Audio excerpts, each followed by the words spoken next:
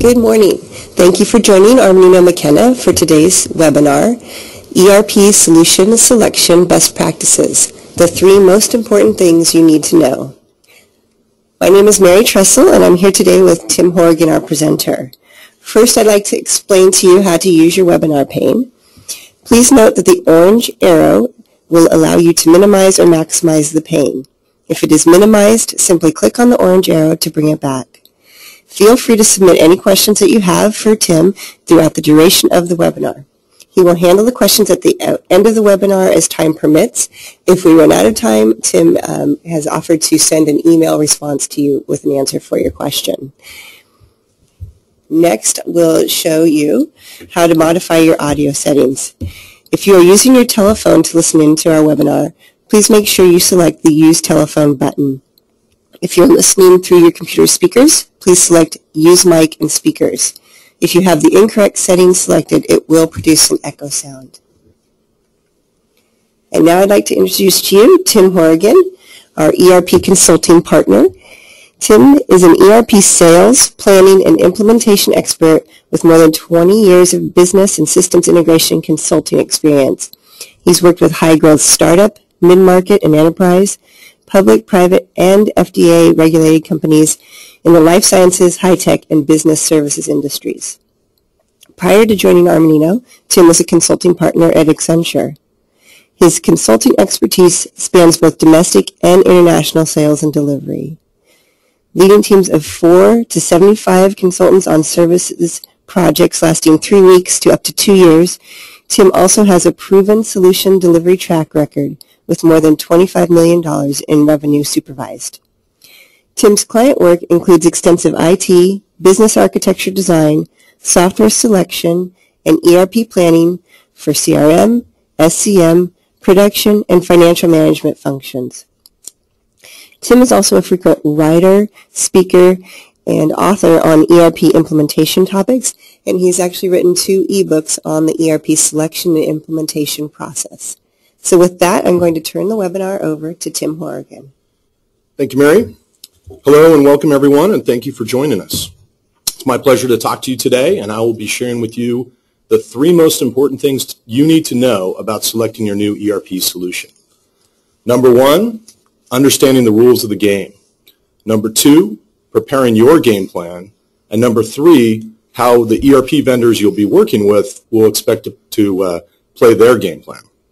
Over the next 45 minutes, I'm going to give you a comprehensive framework on what to do and how to do it. We won't be able to dive into every detail, but you'll certainly be well prepared to start your own ERP game plan.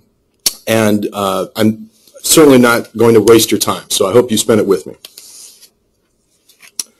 Next up, just to highlight, the goal of our presentation today is really to make you a more informed ERP buyer. Quite frankly, it's a win-win. You're going to be more successful, and I think the better questions and more prepared you are to ask questions of vendors, including Arminino in the sales cycle, the more likely Arminino is to do business with you.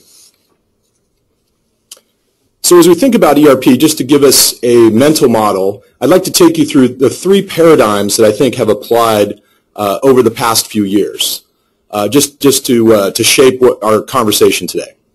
So the first is, when you think about ERP projects back in the 90s, I think they really had a infrastructure focus, right? The mental model was around, hey, we're going to be building a new plumbing system, heating and cooling system, the framing of the building, lots of capability, but not necessarily as polished or easy to use as systems are today. Similarly, in the last decade, I think if you were shopping for an ERP, this might sound more familiar to you, you'd get a lot of analogies or articles written around how ERP projects are like redesigning a 747 mid-flight, training the pilots to land and hopefully landing safely, which they sometimes did and sometimes did not. And that's probably true today as well.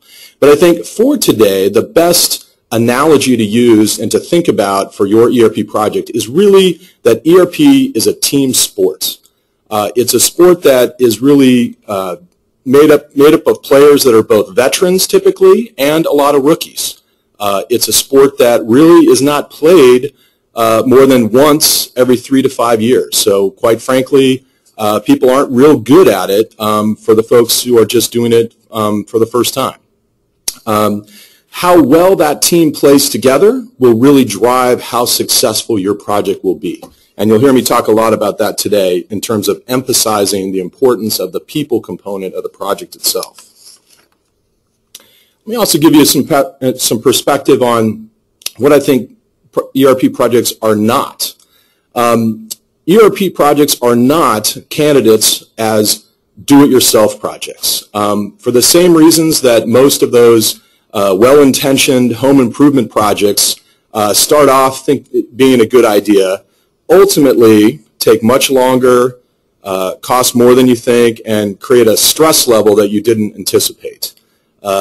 Case in point, if you, like me, have the home improvement workbook from Home Depot, even in there it'll say that, hey, a beginner will take 2 to 3 times longer than an experienced person to implement whatever your favorite improvement project is. And I think the same is true for ERP projects. So it pays to get some help. Next up, I'd say that ERP projects are not simply service or product technology decisions. Whether you look for an on-premise solution or a cloud solution, simply giving your users access to a new solution or a new technology will not spontaneously deliver the user adoption and the business results that you're looking for. ERP projects are not done in a back room. There is, as much as you might like someone to do it all for you, or as much as your favorite salesperson might say to you, I can do it all for you, it is simply not a matter of taking your order, whether you want fries or best practices with that, for your favorite consultant to go away up on the mountain and perform a miracle to configure the system, and then serve it back to you on a silver platter, is simply not representative of the actual process. ERP projects are very collaborative, and collaborative at each stage of the process. In fact, a good rule of thumb is to think about staffing folks from your organization on the project from 20 to 40% of the time for each week of the project. It's not a matter of they will be involved in the front and then there'll be this lull and then they'll come back and get trained at the end. Today's ERP projects, as I said, are very collaborative, and we'll go into the reasons why. Looking at the profile for a typical project today versus, say, 5 or 10 years ago, these are some of the key characteristics. First off, as you've already heard me say, I would characterize them as much more partnership-driven than technology-driven.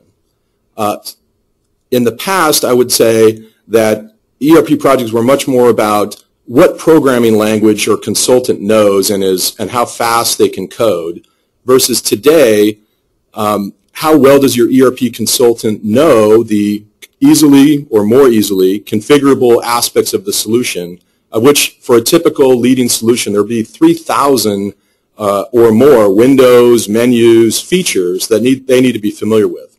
So the skill set has really changed from that highly technology driven, not to say that it's not relevant, but the vast majority being the focus of really a knowledge transfer exercise. How well, how effectively can I train your people on the new capabilities of my favorite solution? In the past, there's much more custom development involved, and there still can be in some cases for your even current ERP solutions, and that is still true, that what programming language it is and those kinds of things are still relevant. But it is a far smaller component of any project than it was even 5 or 10 years ago. Today, most projects are really commercial off-the-shelf type solutions. They would take months rather than years. They'd be performed both on-site and remote, and really more of a part-time activity, more than anything else, gated by access to your users, rather than in the past where you might back up the bus and bring out the consultants and they would really be on-site full-time because they needed to be. There was that much programming that needed to be done. Today, it's much, much different. And really, as I said, it's really about how much time can I spend with your users, and most users simply already have a full-time job, so they simply don't have the bandwidth to spend more than 1 or 2 days with me. Similarly, in the past, the vendor hours were far, far greater than the total client hours, where I'd say that's shifted again in today's environment, simply because typically there's a lot more users or stakeholders and fewer consultants, but also the percentage of the work is shared between both the client and the vendor, again, because it's people-driven. It's their participation required in the training and the requirements gathering relative to the quite diminished amount of new development required versus the old days. Consequently, 10 times the development in the past, probably 10 times the cost in the past, not to say that ERP is any kind of a inexpensive activity, but it is a far lower cost activity than in the past. More characteristics around ERP are, as I like to say, they're multi-everything. People, process, technology, multi-function, multi-department, company, currency, whatever you can think of, there's a lot going on. So it's important to approach it that way, that again, it's simply not an IT project. Likewise, when we break down that people, process, and technology component, you can see from these chevrons that there's several activities that are all going on in parallel, be it more from a documentation or process standpoint in parallel to the technology components, to also an overriding, again, knowledge transfer, change management type activity. ERP projects also automate end-to-end business processes. And this is actually an exciting area of any project, and I would encourage you never to miss these meetings, which will come early in the project, simply because you are bringing together people that quite often do not interact as often or as frequently as maybe they should. And so consequently, some sparks do fly when you start getting the sales team talking to the sales operations team, and the sales operations team talking to the shipping team, and then the accounts receivable team coming in and talking to the sales operations team. Those end-to-end connections are also the greatest opportunity for value add in any project, but bringing those clients together is also an activity that needs to be well managed to make sure everybody stays a good corporate citizen. So they're a lot of fun. Next up, I would also highlight that any ERP decision you make, be it cloud, be it on-premise, is a very, very important platform decision for your company. ERP would fit into that business applications bubble in the center. It'd be one element of that. But your choice of ERP solution certainly influences a wide variety of other technology choices that you'll have. Be it, in the case of Microsoft, if you embrace the Microsoft stack, you're looking at Outlook, you're looking at Lync for unified communications, you're looking at SQL Server for your database, and a whole host of other solutions. Alternatively, you could be in a Unix environment, you could be embracing an Oracle database. So it's important to to be aware that when you're shopping for a new ERP, not to just make a on-the-fly decision as part of the procurement process, but to rather put some careful thought into it in advance to know, is the solution I'm looking at aligned with my overall IT plan? Next up, we're looking at a function diagram of the various components of an end-to-end ERP solution. So the boxes that are shaded, I would argue, would all be the types of capability that a leading ERP solution would enable and be pre-integrated. So there's the value add. The white boxes would be more traditionally point solutions that would be interfaces back to your favorite ERP solution. That said, there is a multitude of choices where other point solutions could replace individual boxes in the shaded region. So the key point being you have a lot of flexibility and pros and cons for each. And again, one more good reason to think through what is your overall vision around the functionality that you're trying to integrate. Another important choice on your ERP path is what your favorite deployment model will be. And this begs this topic always begs definition, because I would say as an observation that vendors all choose to define these different categories a little bit differently to their advantage. But arguably they break into the traditional on-premise perpetual license model, the private cloud, or AKA the hosted model for someone hosting your perpetual license, And then cloud and SaaS really are around subscription-based offerings, and SaaS being a true multi-tenant type offering. The differences also being on the far right, generally speaking, would typically be cheaper because of that economy of scale, or at least has the opportunity to be. And to the left would allow you to have more control over your business. In the middle, it's really up for debate as to what are the areas that are most important to you. But my counsel would simply be, think through them all, consider them, what's most important for your business. Next up, I wanted to highlight a sample work plan. And in this case, this is an illustrative 7-month work plan for a mythical, typical mid-market client.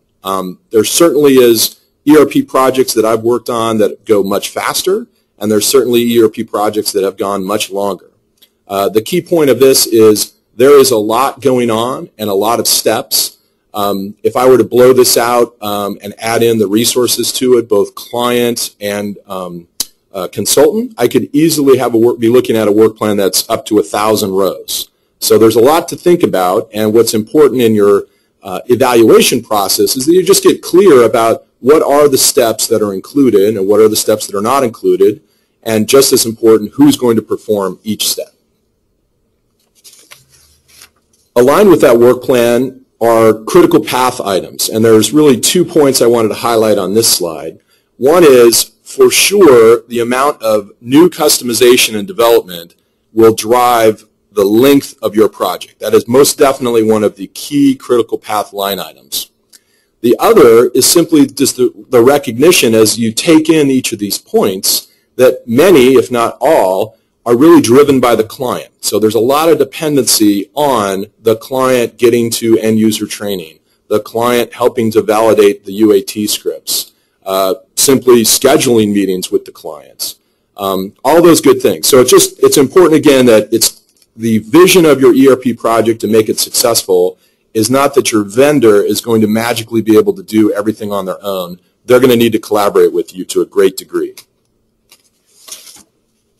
Next up, I wanted to mention a couple things on data conversion, because this is another key area to consider. First off is just the observation that most typically we would migrate really summary level information and only transaction level information that is current, so the current month open balances. But any history is typically left in your legacy ERP system. What often then comes up is sometimes clients, or to varying degrees, have a need for true trending reports beyond just, say, the monthly balance history of their GL system, but for other sales data and important data to them. And that's what I wanted to highlight here is just that can call out the need for a data warehouse type solution. Doesn't mean you have to have a data warehouse, but you'll need some way of merging your reports across multiple data sources, and that's a key discussion point to think through when you're looking at your overall solution. Next up, for those who aren't already familiar with SOX, just a few points. SOX, of course, is focused on the reliability of your financial reporting. It's a legal requirement for public companies. It's a recommended activity for all companies, just as a good governance risk compliance type practice. Important to note is while the government has specified that thou shalt do certain things, they don't dictate how those things are done. That generally falls to what I would call more industry standards, and that generally is still subjective. So the important points I've highlighted here are the activities that happen aligned with the work plan, but the overriding recommendation is whatever the approach, and you can discuss that with your solution providers, the best practice would be early in the process to check that out or confirm that with your external auditor, because they're the one actually who will be ultimately passing judgment on whether the documentation that you've produced, the way that you've configured the system, meets their expectations or meets their expectations of industry standards. The second point is around you need to do this, again, early in your project. It's not something that you can do after the fact. And the reason is all along the way, you need to provide objective evidence that you have followed a predefined approach to how you're going to implement the system. Next up, for life sciences companies, similar to SOX, but focused on primarily on your manufacturing process, there's another host of regulations around validating your system in the name of patient safety, and ultimately how your manufacturing process is reliable enough to produce the product as intended to ensure their safety. So again, key point here, it needs to be planned for in advance. It is also somewhat subjective.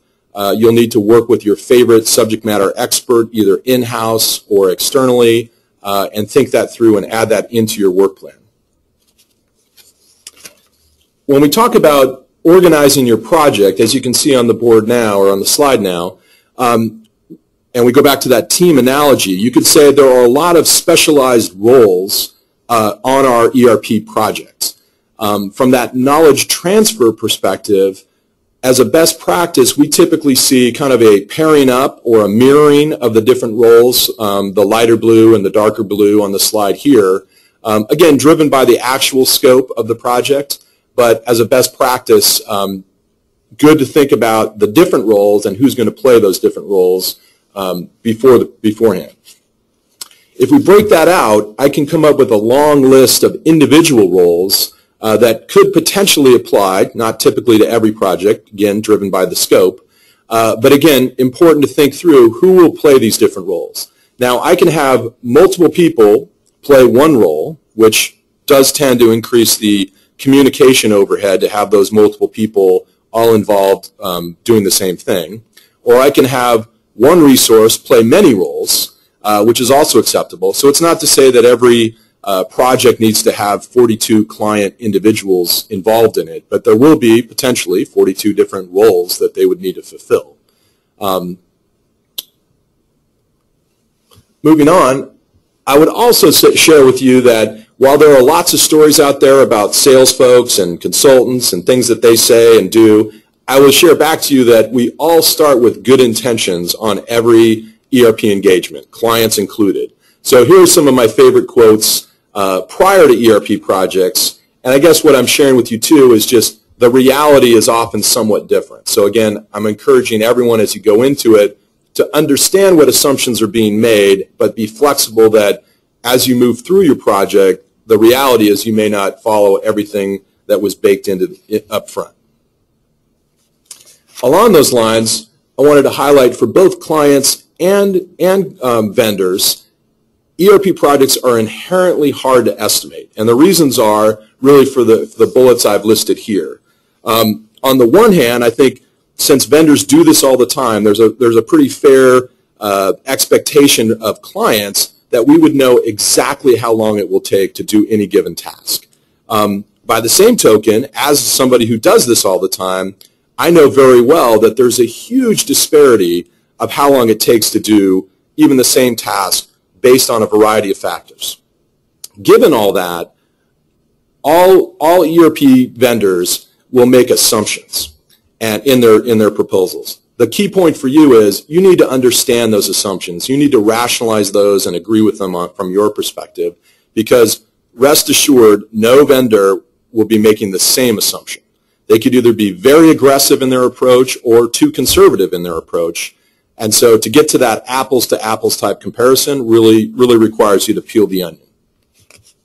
In the same way, even at the best planned ERP project is inherently difficult to manage, right? I love this cartoon about herding the cats, which I think is very applicable.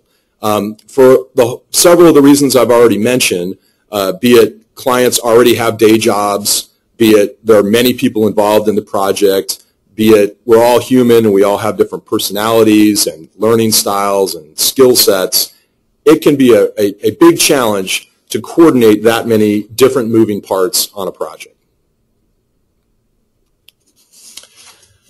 The mitigation strategy for that is really, it is essential to allocate an appropriate amount of project management time. I would say to you from the bottom of my heart that project management on an ERP project is not something that you want to cut. If you're going to over budget anything, this would be the one activity that I think you would want to emphasize. For the reasons I've stated here, there is just a whole host of very strong reasons why, from both a client and a vendor perspective, you want a strong leader from both organizations who has a view to the priorities and the availability on both sides to work with to resolve the inevitable issues that are going to come up on any project.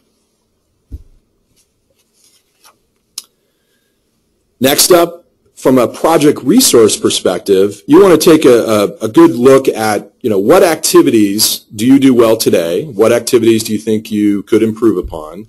And to what extent you want to insource those based on your current skill sets, and to what extent you want to rely on a third party to help you out. So in this graphic here, that little bar in the center could easily move left or right. I would say it's typically not 0 or 100 on either way, but it often from project to project varies greatly based on the skill sets of the client, based on what their needs are. So it's definitely one more discussion point to have with your solution provider. In the same way, I would say that your project manager is your TREC coordinator, your TREC planner. The solution architect on your project would be your guide and an important role. But likewise, you may need some help doing the heavy lifting. So again, an assessment of what type of resources are most important is also another variable to any project.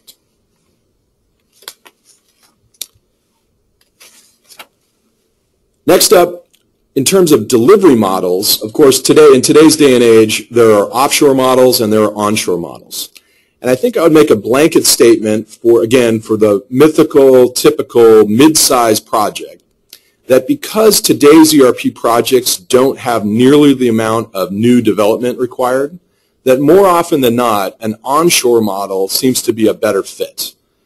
Certainly the price point for an offshore model is very, very attractive. The availability of resources is attractive.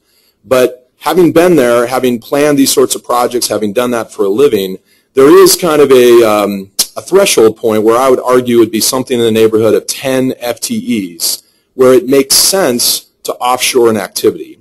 Whereas, as an example, looking back at the 7-month work plan that we looked at, that actual phase of the project where we're doing new development is really, somewhere in the 8 to 12 week range. And by the time you set up your offshore capability, bring them up to speed, and actually start doing the work, there's not always enough time to warrant going down that path. So I'm a believer in offshore where it makes sense, but it's just not something that you necessarily want to automatically consider. Because again, going back to my previous comments, so much of the project, not just that development piece, so much of the project is face-to-face time. It's human interaction that really is best served when it's on-site with you in your office. So in that regard, the collaboration, the timing to be able to be flexible to your schedules, the quality that comes out of that interaction, I think more often than not tips the scale to an onshore model. ERP projects always need a change management plan to be successful. They need an executive sponsor to drive it, of course, but they also need things like a burning platform to rally the troops. Everyone who's a leader on a project should be ready for that inevitable question, hey, what's in it for me, right? I already have a day job. You're asking me to do more. Why should I be part of this engagement, right? And there's a variety of answers for that, but it's important to anticipate. The other one is, just from a pure change management perspective, experts would say, for us all, we all need to be heard to foster buy-in, even if you don't necessarily follow my suggestions. So this speaks to the early phase of the project, what Armanino would refer to as the plan and analyze phase. You want to engage as many stakeholders as possible. Of course, not everybody's opinion will be, can you be able to incorporate, but just for the opportunity for them to actually voice their concerns, voice their desires, they're going to feel better and be much more likely to buy into the solution as time goes on. ERP projects are definitely high stakes. They are a major investment. There's high ROI expectations. They're a major purchase. They are high visibility. They are disruptive. You're going to live with the consequences for years after you go live. By all those points, they are high risk and high reward, right? They are infrequent. They have legal implications on the SOX and the FDA side. It's the law that you follow these things. They're career impacting, both good and bad, right? Everybody knows that a bad ERP engagement is not something you want on your resume.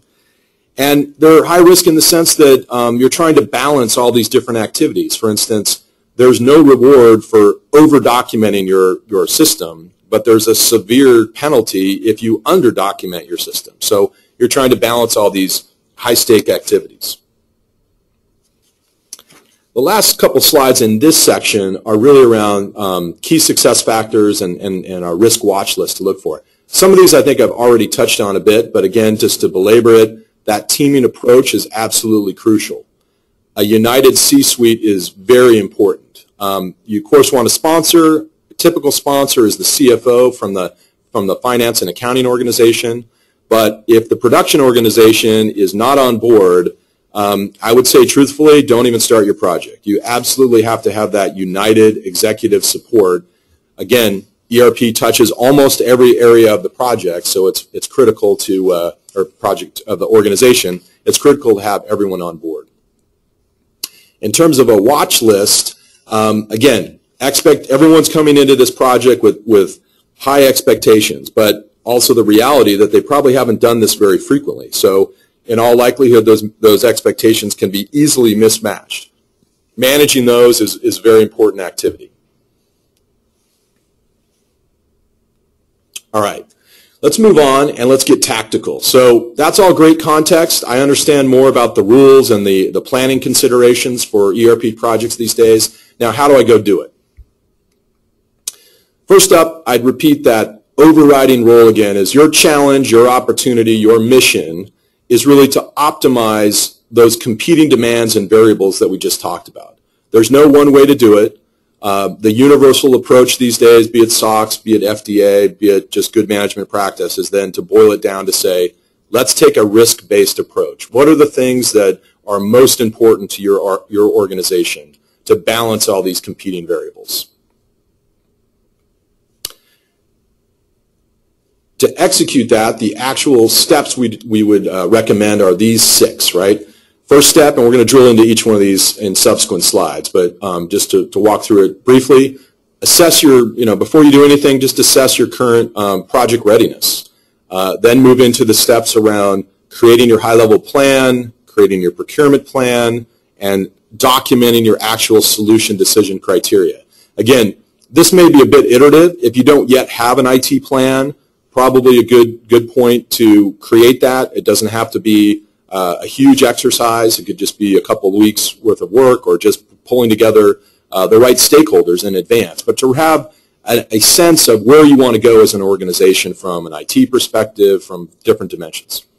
That's all going to build into step 5, where you actually are out there talking to the vendors and then ultimately selecting your solution in step 6. So as I mentioned, let's dive into each of those. Again, first up, performing that project readiness self-assessment. Here's some good questions for everyone to ponder. Common sense, but very important just to understand, where do you need to start? Where's the best place to start from?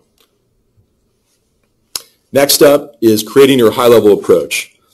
And here, I'd say that failing to plan, like the old adage, failing to plan is planning to fail. If you don't know where you're going, any path will get you there. That's very applicable here.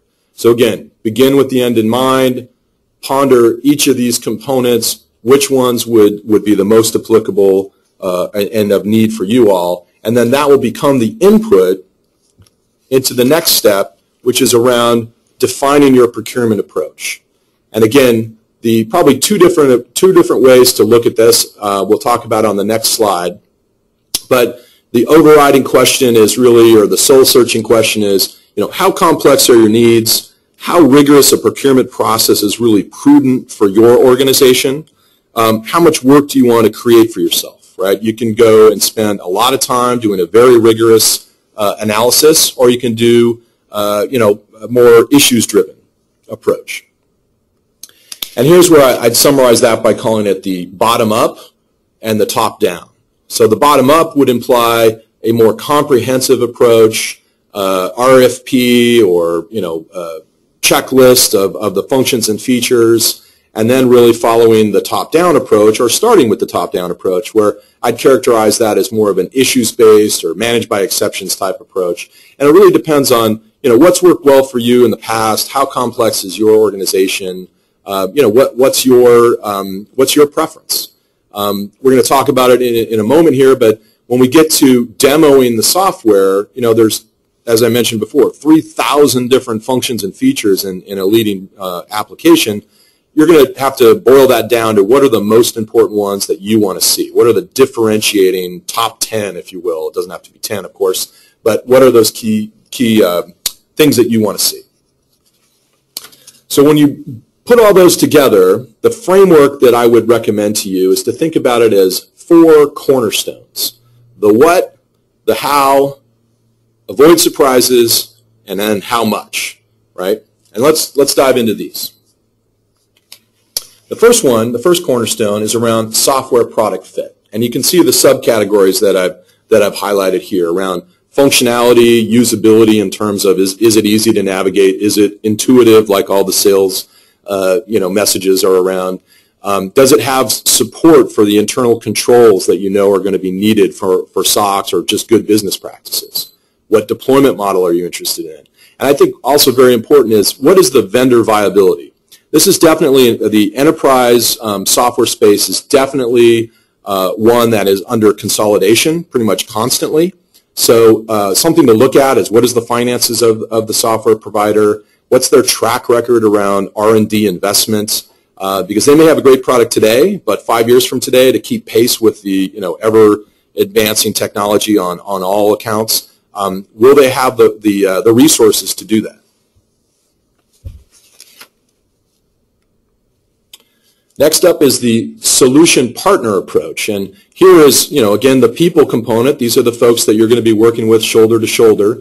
Do they understand your requirements? Do they have the resources to actually execute the project? What is their implementation approach, which you're going to want to look at their work plan very, very carefully and compare it to other competing solutions? What's their support approach after go live? You have some project timelines in mind. Do they have the resources available to meet those? What's their vendor viability? And as one of my favorite clients in the past like to say, after you close a deal, what's the icing on the deal, right? What else can they bring to the table that might be extra value add that would be a differentiator? The next cornerstone is around mitigating predictable risks. And so the first step in that is a risk assessment. And there's various categories of risk, which we won't dive into on this session.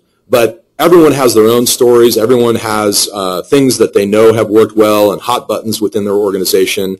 And as the new ERP selection lead, you certainly don't want to repeat any of those past mistakes. So definite best practice would be to circulate within the organization, poll people for their input on gotchas and things that you want to avoid, and then factor those into your overall plan, right?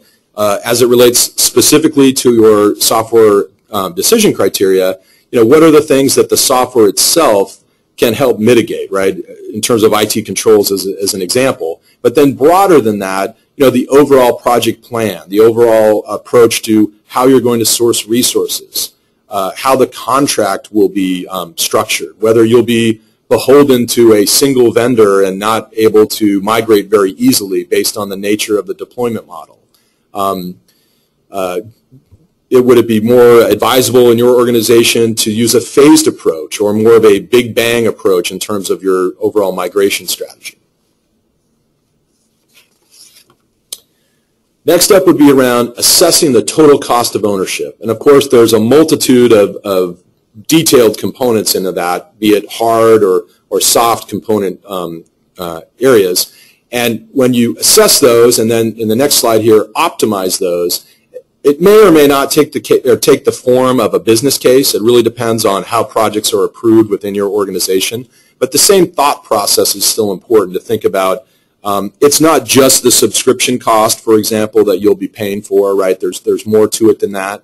That said, as just a data point, on-premise versus cloud, the break-even when you do a broader business case is usually around 3 years, so it's something to bear in mind.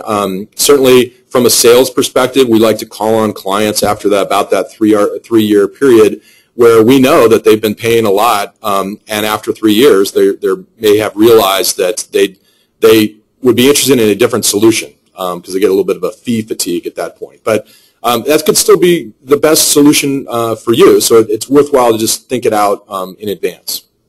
On the services side, it's really around trying to create that apples-to-apples comparison, right? Working with your vendors, understanding their weekly work plans, and that's where, the devil's in the details. So it's certainly important, again, because I could be making some very aggressive assumptions and make my costs look a lot lower, where my competitor may be obviously making very different assumptions. But in your case, you just want the right solution for you. So it pays to definitely scrutinize those work plans. All right. So step 5 is where it all comes together. And so now you have the criteria defined. Now you're reaching out to the vendors themselves. And here, again, I would advocate kind of a multi-step approach here. Step 1 is really around, you're going to reach out to vendors initially, do a phone interview, arrange a time for them to come in. Again, I'm really an advocate of in-person meetings, right? You're going to reach plenty of vendors that are going to say, look, we don't really, they're not going to say it this way, but they don't really want to meet with you until you're well qualified. But ideally, you'd want to meet with them one-on-one. In that first meeting, you're going to talk a little bit about your organization, a little bit about theirs. You're going to share with them your high-level requirements, and I'd say most importantly, some sample data. And that sample data is what you'd want to see in the next meeting in terms of a demo. It will bring to life that product for your organization, and that's meeting number 2.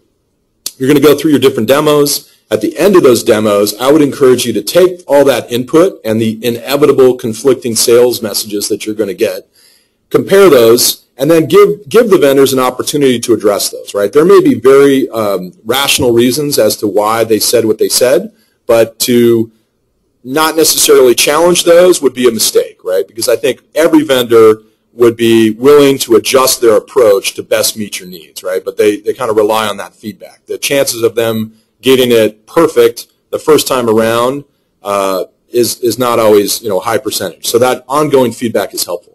Some subset of the folks you talk to, you'll want proposals from. You'll review those proposals. And again, ultimately, you'll have some feedback. I, again, would encourage you provide that feedback to them because they want to do business with you. They would want to adjust their plan if they're rational vendors, and I'm sure they probably are. So that's an important step. Then review those proposals. And lastly, I would recommend, check references. I highlight that just because rather than as a first step, do it as a last step. I can tell you no vendor is going to connect you with a reference that doesn't speak highly of their particular product or experience, right? So the actual value there, everybody still needs to do it. I'm not in any way saying that you shouldn't, but just to kind of be real about what to expect from them. And so consequently, doing it at the end, it's more of a last validation step more than a qualification step up front. All right. Step 6, actually make your selection, align all the 4 cornerstones of your solution criteria, and begin your project. Great. Okay. In the next 5 minutes, and then we'll move on to questions, wanted to share with you what to expect from the ERP vendors that you're going to be playing the procurement game with. First off, let's introduce the players, right? The two to introduce, or the two first are really the sales rep and the sales engineer. So a sales rep is typically a consummate professional. They are well-trained, they are dynamic, they are fun people to meet, they are friendly, and they have one mission in life, and that is to sell. They typically have no delivery experience, and for sure they have no delivery responsibility in most all organizations. So their job is to minimize their business development costs as much as possible. They are commission driven. They are wonderful people, but you just need to understand who you're dealing with. The sales engineer role, or the pre-sales engineer role, is really the professional demo specialist. Depending on who you're doing business with, you may never actually meet these people. They're typically a shared resource amongst several different sales reps. Their job is to demo the product 4 to 5 times a day, on the hour, every hour, so to speak. They are very good at what they do. They have done this because of the repetitive nature so many times that they know how to make everything look easy. They know exactly how long to chit-chat in between different steps in the process so that the system doesn't look like it's moving slowly. They know where to navigate to make it look easy. They know the questions you're going to ask before you even ask them. I'd say what's key is also just don't take them off their script. You'll notice immediately if you take them off their script that they'll want to get back on their script, because while everything looks very, very simple, keep in mind everything is exactly scripted. So along with that are really some typical tactics. And again, these aren't things to demonize sales folks. You know, I'm a salesperson myself, but these are all things that we all strive to do, and quite frankly, everyone just needs to be aware. So first off, as I mentioned already, we all want to make it look easy, right? The key point for you is it's probably not as easy as you see, or there's probably more than one way to navigate to something each time as well.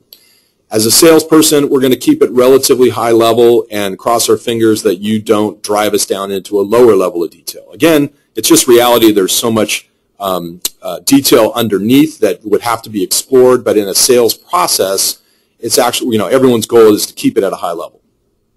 Another typical example or tactic would be the 30-day trial. I most definitely recommend you take the 30-day trial. My counsel is simply know what you're getting into, in the sense that 30 days passes very, very, very quickly. So before you start the trial, have a plan as to who and how you want to evaluate the software, because at the end of that 30 days, the vendor most assuredly will come to you and say, hey, we've given you the chance to review the software thoroughly. We'd now like you to sign our contract. And the point is, you may or may not be ready at that point, so just plan ahead. Another overriding assumption is you are going to adopt my software's way of doing business, and that's an easy way for me to lower my estimate, because I'm not creating any customizations, I'm not doing anything complex. I'm making the assumption that you, in fact, will embrace whatever my software does. Another good one is, really my favorite, you can do that. If you hear that phrase in a demo, just be clear, or just follow up and say, who do you mean by you in that sentence? When clients hear you can do that, they think the vendor is saying, yep, the software does it, or the vendor will take responsibility to do that. When a sales rep says that, or a sales engineer, they're saying you, the client, have the opportunity to do that yourself, or you, the client, can make a customization to make it do that. So it's a favorite phrase of many sales engineers. Next up, in terms of best practices, here I simply want to say, as Captain Barbosa as our inspiration, they are truly more like guidelines than actual rules. Everybody wants best practices, but what is the best practice for your organization really depends on your industry, depends on your size, and not every business or best practice is a best practice for every customer. Just like even customers in the same industry segment have very different strategies. The next slide is really around deciphering conflicting sales messages. And here, I just wanted to touch on a few that are kind of the most popular. The first one I wanted to touch on is upgrades included. And this is really applicable to both on-premise versus cloud or SaaS type solutions. And probably more applicable to the cloud or SaaS, because that's a common benefit is, hey, you don't have to pay for an upgrade around that. And so I'd just say that that's a bit of a double-edged sword. Either way, whether it's whichever deployment model it is, once a new upgrade is introduced, you're still going to need to test, possibly integrate again to new versions of software and go through the main point, the same motions, whether it's cloud or on-premise. And in one extreme, if you get too many upgrades from a cloud perspective, that can also be disruptive. So depending on the size of your organization, you can delay these upgrades, but it's a bit of a double-edged sword. The next one is around just direct versus partner go-to-market models, right? So case in point, Armanino is a reseller of Microsoft software. Microsoft goes to market indirect. We compete with many other vendors out there that have a direct sales model, right? I think the dirty little secret underneath that is all software organizations, or I shouldn't say all, but many software organizations aspire to be high growth, high technology stock opportunities. And to do that, the margins on their software is really what they want to evaluate their company. So at a certain point, they will actually purposely not do any more than X% of services revenue, because the services revenue is a lower margin activity. It's going to drag down their high valuation. So even if there is a vendor that does their own implementations, they'll do so selectively, and they will all leverage third parties for that reason. Lastly, just a couple quick points on white papers. You can read a white paper, you can read, and they are very, very compelling for whatever point of view that they are articulating. But more often than not, the actual sponsor of any given white paper, if you read into the fine print, is the company that they're recommending. Wow, surprise, surprise. But there's a lot of great information out there in the white papers. I would recommend that you read them, but just read them with a grain of salt. All right. Lastly here, so what do you do about all that? Peel the onion, I think, is the overriding recommendation here. Use that risk-based approach to focus on the most important activities. Get it in writing, because you're going to hear a lot of talk, but unless it's in writing, you don't really have something to compare it back to. When you're looking at different solution providers, you want to scrutinize their work plans, and you really just want to get clear on who's going to do what, right? I would argue that the work is the work for any ERP project, almost independent of the actual software itself. The only assumption or the only debate is really who's going to do the work. Is it going to be the vendor, or is it going to be the client?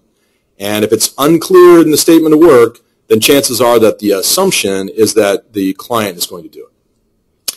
One last one, and I failed to mention it when I was introducing the players earlier, is just the notion that conspicuously absent in the list of the players is a representative of the delivery team. So I would highly recommend that when you reach the right point in the sales process, that when you start talking about work plans, that rather than having the salesperson describe the work plan, that you actually request that you meet someone from the delivery team. It may or may not be the actual person delivering your project, depends on the timing and all those good things, but there certainly will be in a position where they can answer how does it actually get done? What can we expect from the vendor? What are you expecting of us, the client? All right, in closing, some parting wisdom from our true ERP thought leader, Abe Lincoln, and I'll let you read the quote. But again, the overriding theme is we want you to be an informed ERP buyer. It is definitely worth your time of investment. Wrapping up in conclusion, we've talked about the new rules. We've talked about planning your ERP selection game plan, and we've talked a little bit about how others play the game, and all good things and important things for you to remember. That said, Great. Well, Tim, thank you. That was very informative. And we do have a couple of questions that have come in, but I'd like to remind the audience, if you open up your webinar pane, you can type in your questions now, and Tim will either answer them while we're on the line or send you an email. So if you have specific questions, please, now is the time to submit those. So, Tim, the first question we got is, how is it that ERP projects now take months and not years to complete? Okay, good question. So I think this goes back to, I think I may have mentioned this a little bit earlier, is just this idea that, the traditional ERP engagement of the past, one of the reasons why it was 2 years long is there was a lot of new development required, be it for system integration or just new functionality that a particular client needed. So to the extent that ERP projects have matured over the years, and to the extent that folks don't need as many new development features, then we can dramatically compress the actual amount of time that it takes to implement a new solution. And again, what's really left at this point is pretty much just those people-driven tasks, where previously we would have had to go up on the mountain, so to speak, and develop that code. Now we're really able to just step-by-step walk through it, and again, the need to interact with the client, basically every step of the way. Okay, great. The next question that came in, it says, of all the ERP projects you've done, what are 3 major things you see happening, maybe going wrong, and what should we do to avoid those pitfalls in our process? Okay. So one that jumps to mind, I'd say, truthfully, any ERP project that has ever gone awry, from my personal experience, I could really tie back for sure to the idea that we did not sign off the requirements in a timely fashion. For whatever reason, we probably had a version of them, but they lingered, and whether it was, the client just didn't get to all the right stakeholders, but I would really tie it back to that and the need, therefore, to really have a crisp set of requirements and sign those off so both parties really know what's been committed, and to be able to manage those, because, as I said before, a lot of things change during a project, so that's important. For a second point, I'd say it's really just maybe similarly, it's around just mismatched expectations, or the need to align expectations. As I think I said earlier in the presentation, this is an activity that people don't do very often. From a client perspective, while vendors may do it all the time, clients do it once every 5 years. So it's really inevitable that people would, reasonably have expectations that wouldn't necessarily align with what the vendor's thinking. So I think a concerted effort to really focus on aligning expectations, understanding the work plan, what's expected of each party is, I think, a very important point. As a third point, I would say it kind of ties back to then maybe around project management, right? I think the other reason that projects may not have gone well in the past would be when you tie back to it, given that volume of change that happens in every project, and then the need to manage that proactively, to anticipate issues, to resolve issues that come up. Having both a strong client project manager, be it someone like the controller very commonly on the client side, or an IT lead, and then on the vendor side, just having a strong leader that really has a view to the competing resource needs, and has the influence and the authority to actually reprioritize I think resources on both sides, both client and vendor, is very key to be able to address the issues that come up during the projects. Okay, another question here. Can you talk about the risks and trade-offs of a big bang versus a phased approach for ERP implementations? How do I know which approach is right for me and my company? Okay, really good question. So I would say that again, depends on the scope that's involved, right? Sometimes it kind of, if you're just thinking about replacing your finance system, it's kind of a given that it would be a big bang. But I would say that many times it's quite common that people would implement both finance and supply chain and manufacturing all at once, and I'd say that's in terms of a big bang, versus phasing that out to say something like finance and accounting first, and maybe supply chain, and then manufacturing as a second step. That's also a very common approach, and then HR would typically be its own phase, or CRM could be its own phase in the interim. I think for a big bang approach, the pros would be, more or less you've gotten the machine, if you will, revved up, and everybody's marching. So the more you can get done, all together and get that done, I think the overall, it would have a lower cost. But from a budget perspective, that would be a lot of spend, presumably in a single budget cycle. On the phase side, I'd say the pros is that the pro would be that it would reduce your risk. Obviously, you're not implementing as much functionality all at once. But the con would be it would tend to have a higher cost because you have a longer runtime, and maybe the benefit then is you would be able to spread that cost over presumably more than one budget cycle, as an example. So that would be it. All right, we're going to squeeze in one more question here at the end. So this person wrote that their company is pursuing an IPO, but they haven't determined the timeline. What considerations should be made in assessing an ERP implementation, given that we may go public shortly after implementation? Okay, very good. So here I think you want to anticipate that you will need to be SOX compliant, of course. So I think the council would still be to engage a SOX SME, such as Armanino, but you're going to need to go through that planning process where you're going to need to define your policies and procedures. You're going to need to define your IT controls. You're going to want your ERP system to help enable those IT controls, and you're going to have to document all of that and provide objective evidence along the way. So the short answer is just definitely include SOX readiness as part of your ERP engagement would be my counsel. Okay, great. Well, thank you, Tim. And as you can see on the screen, we've got our contact information for Tom Mescal, our ERP partner lead. So if you have any questions regarding Armanino McKenna or ERP selection, please reach out to Tom. And as you leave the webinar, you will receive an exit survey, and we really appreciate it if you could fill that out. It helps us improve our webinar presentations for the future, and it also offers you the opportunity to sign up for a copy of Tim's ebook on ERP selection. So thank you very much for joining us. Your feedback is important to us, and thanks for being here today.